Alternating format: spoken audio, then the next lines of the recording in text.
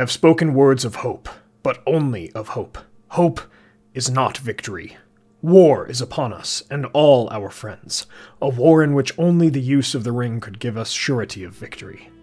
It fills me with great sorrow and great fear, for much shall be destroyed and all may be lost.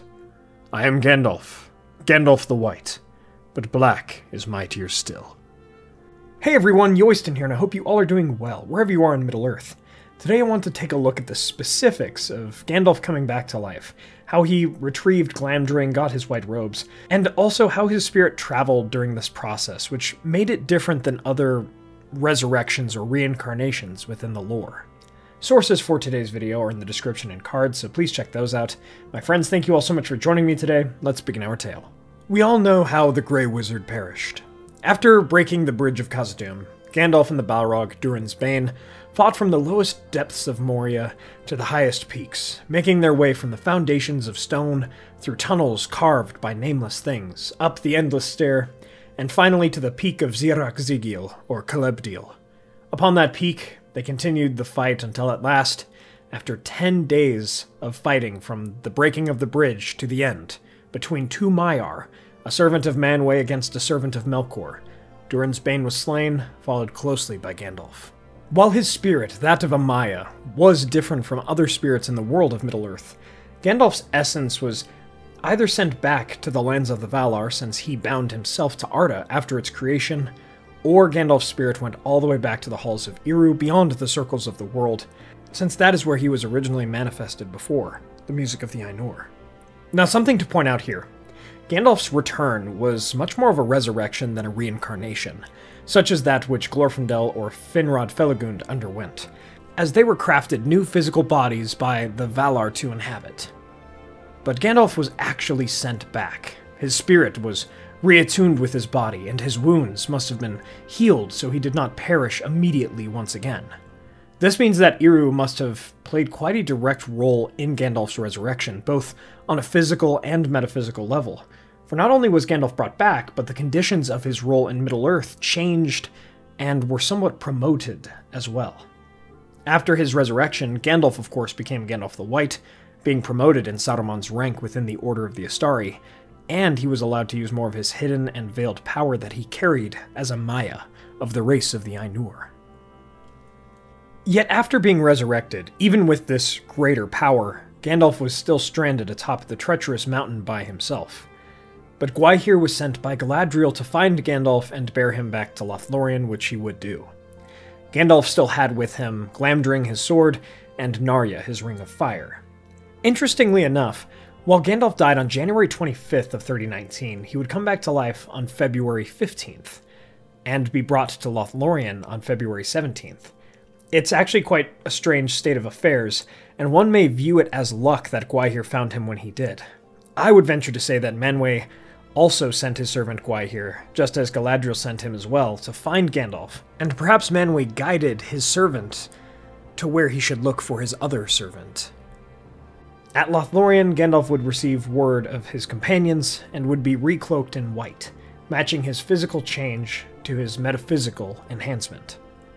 After spending a bit of time in Lothlorien, Gwaihir would bring Gandalf to the Fangorn Forest, so that he would meet with the three hunters, and Gwaihir was then tasked to watch the great river behind him.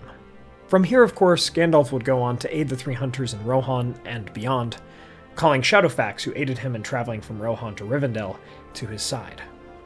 Generally, that is most of the lore that exists pertaining to Gandalf's specific resurrection, but it does leave some points of wonder and inquiry.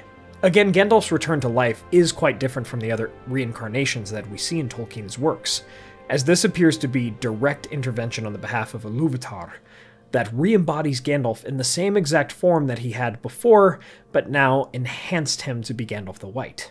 He did not need to sail back from the west, nor was he remade in some other land or area in a new body. It truly was a divine resurrection that brought him back. Now, with one resurrection happening, it begs the question, could it happen again? Say Gandalf perished at the Siege of Minas Tirith by the hand of the Witch King or at some other point. Could Gandalf the White have been brought back again? I actually think with this theory, it could have been possible. It is clear that Eru saw Gandalf as directly, explicitly necessary to achieve the downfall of Sauron and the restoration of the Men of the West, who were to inherit Middle-earth. So it is quite possible that if Gandalf perished again, he would have been resurrected once more, as he was essential again in that quest. Yet there are some complications and potential that would not have been the case, and he could not have been resurrected again.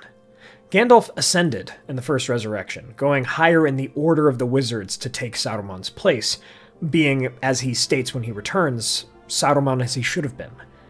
And now Gandalf was at the top of the order. Perhaps his resurrection was only allowed or necessary by self-imposed rules of Eru because Saruman switched sides, but another resurrection after that? I'm not sure.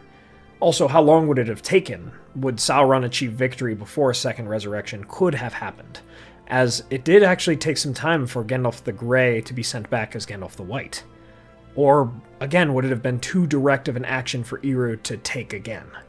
I am unsure, but there is merit to the idea that a second resurrection, if needed, would have actually been viable, since this resurrection was already so different than the other types of reincarnation that happen in the story. But Gandalf the White maintained his own safety well enough while aiding the Free Peoples through wisdom, encouragement, and leadership. And another such resurrection would never be necessary. And so, my friends, what do you think of all of the different pieces of how Gandalf's resurrection worked? Let me know in the comments below. And so, we come to the end of our tale. From this story, we see that there are always forces at work in the world beyond our own control and understanding.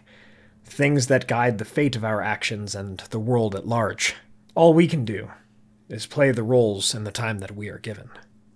Thank you all so much for watching. I hope you all enjoyed this Middle-earth Explained video. If you did, please be sure to hit that like button and share this with a friend. What are your thoughts on Gandalf's resurrection? Let me know in the comments below. I enjoy how there are so many dimensions to this one part of the story, and implications about Gandalf's greater role in Eru's world.